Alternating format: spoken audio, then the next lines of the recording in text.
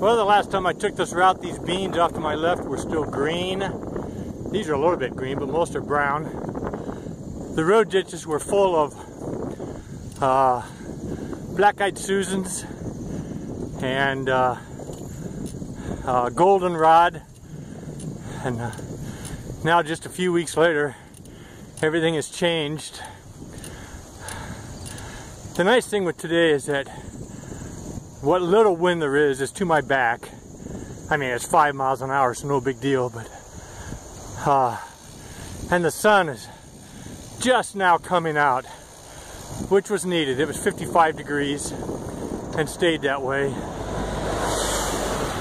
And I really don't have a lot of traffic so far, which is nice. People have been friendly. Had a lot of people wave at me today. And around here, I usually assume that means they either know me or they're cyclists. There's been a couple that I think were just friendly.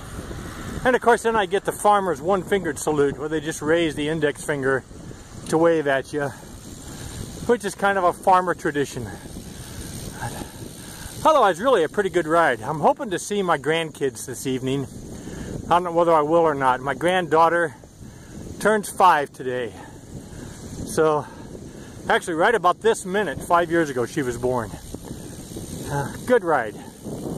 I don't see this sign working very often. This is in the little town of Menlo. And obviously old school, but this is really cool.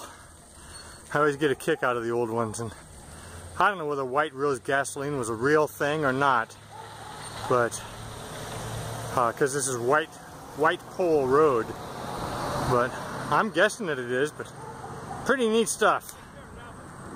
Struggling with motivation again today. It was cold, sort of.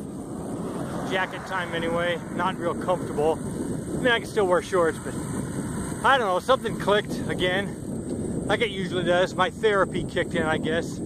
Two-wheeled therapy. The sun's out, there's still no wind, and it's cool. I'm loving it now.